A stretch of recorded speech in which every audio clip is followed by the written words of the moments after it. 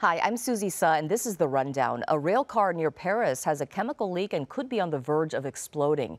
Nearly 200 homes and businesses are evacuated, and the 215 freeway is shut down and could continue to be closed for days. Officials say chemicals inside the car are growing superheated right now, possibly from an expired stabilizing agent. Loved ones of actress Anne Heche had been hoping for a miracle after her horrific crash last week in Mar Vista. But now the family is making arrangements to fulfill her wish of being an organ donor. Reps for Heche say she is legally dead while the LAPD continues its investigation into the crash. A rainbow halo ceremony in South LA today to remember a hit-and-run victim and a call to do more to prevent deadly crashes.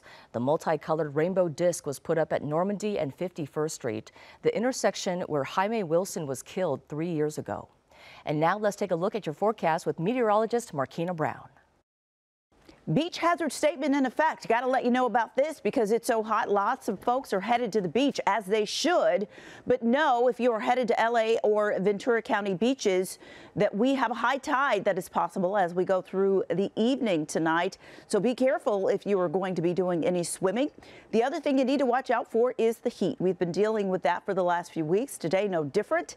Heat advisory in effect as we go through not only today, but through all of Saturday in this area. In the orange, some folks could see temperatures get as hot as 104. Remember, we're always streaming on CBS News Los Angeles, and you can watch anytime on our free CBS LA app and on CBSLA.com. I'm Susie Suh.